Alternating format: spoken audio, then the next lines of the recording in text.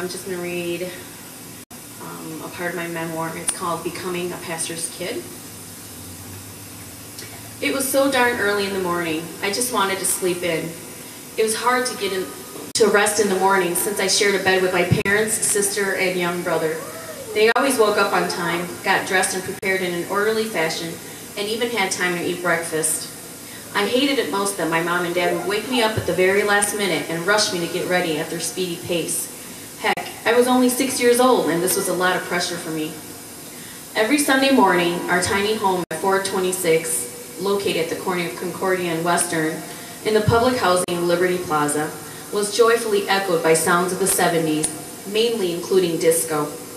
I will never forget hearing my dad attempt at karaoke to Kool and the Gang's "Celebrate Good Times, Come On." Although I was half asleep, I could still hear my dad's strong Asian accent singing fade in and out of my consciousness. What was most interesting about this recollection is that neither of my parents barely understood English, yet they were so in tune with the trendy American music in that time. It was impressive that language definitely was not going to be the barrier in enjoying music. More amazing was the journey of finding their faith as they would drag us to this boring American church every Sunday, not knowing the language at all, but having the desire to understand the teachings and messages that were being shared. My energy was at its lowest, which added to my reason of not wanting to get dressed and to go to church. I was restless. I must have experienced plenty of dreams that night before. If not my own, then I must have been in someone else's dream, so I heard and felt like I was a part of it. My parents were first-generation immigrants to the States. At that time, I didn't know that we were poor. I just thought that we all slept in the same bed because my parents missed us during the day. I later learned that although we had other bedrooms in the house, we didn't have beds to furnish them, and that was told by one of my friends from church. I knew I didn't want to go to this place where no one looked like me. Everyone was white. All the girls had perfect-looking blonde hair with ribbons tied in it and wore beautiful dresses every Sunday. My sister and I alternated our 3 dresses every third Sunday, and I thought we were pretty lucky. As I was dreading and preparing for another Sunday, something inside of me, some might call it curiosity, others call it courage, had the nerve to question my father. "Dad, when can we stop going to church?" Just like the movies, this was the part where he turned the music down while still tying his tie, walked over to where I was sitting and said, "Look at me. We will go to church until the day we die." At this point, I knew that he meant what he said and that I should never ask him again. I then hurried out of bed and went over to where my dress was laid out for me. I looked over at my sister and realized that it was the same one that she had on. My mom always bought us the same dresses and always made us wear them at the same time, as if we were twins. This particular Sunday, we wore our red and gold striped dresses that had a bright red apple stitched to the left-hand corner. Both my sister and I were proud of this dress. This was the same dress that I took my kindergarten pictures in. After I got dressed, my mom brushed my long and thick hair, parted it, and tied them into 2 pigtails. My hair was so rich, unlike my sister's, who had only a few strands, not even enough to put in a single ponytail. She got to wear her hair down always, which made me jealous at times because I wanted my hair to be loose and blow in the wind as well. At nighttime, when I would take my pigtails out, I almost always had headaches from the heaviness of my hair.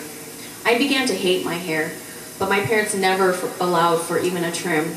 They persuaded me that girls with long hair were more likely to have good fortune and would later on find a good husband. I didn't know what the truth was. I only knew what my parents told me, and their reasoning was persuasive enough for a 6-year-old not to debate about having long hair. Sundays at church were quite boring. I knew limited English. I knew enough to get me by with Bible readings and lessons, as long as Jesus, Mary, Joseph, Moses, and the 12 disciples were involved. All other biblical names were easily forgotten as soon as they were pronounced. The sanctuary or Sunday worship was where I got lost. Pastor James' preaching was too fast for a 6-year-old to comprehend. Although my mom really wanted to be there, every time I glanced over at her, her eyes were shut and her head was involuntarily nodding. Either it was a long individual prayer or she was falling asleep. I thought it was strange that after worship, while other families got to leave, go eat lunch, or return home, It was my family who would stay after and clean the church up. I knew we didn't have a lot of money, but I also knew that my parents did perform this type of labor in their homeland as a living. I sensed that something was wrong. This was about 2.5 decades before I even knew that items such as race, class, and gender issues existed. But I knew that it was strange, since we always cleaned the church on Sundays. My parents felt that it was a privilege to have this opportunity. I was always in charge of cleaning the women's bathrooms, of which I hated the smell of the cleaning agents. Years would pass, and as these Sundays seemed to have repeated, more and more Hmong families also started immigrating to the Twin Cities. My parents quickly recruited them into attending our church and becoming members. After about 5 years, there were at least 30 Hmong families as members. At this point, my father was, quote-unquote, climbing the corporate ladder, as a few years later, my father was approached by the white pastor and deacons and asked if he was interested in becoming a Hmong pastor for the Hmong congregation. My father kindly and gladly accepted this appointment. This was the beginning of a new life for my father as a preacher, for my mother as the preacher's wife, and for all of us children, the preacher's kids. This meant no absences in Sunday school, choir practices on Saturday mornings, and being dressed up every Sunday and being nice to everyone, even if it was fake. This also meant being invited to numerous events, royalty-like treatment in public, free food, and endless gifts at Hmong festivals, and being honored within the Hmong community. It was kind of similar to the President of the United States lifestyle, but on a much smaller scale. You know how they say that pastors' kids are the worst? Well, it's more true than not. I have a lot of friends who are pastors' kids, and we all know that it was a hard world to live.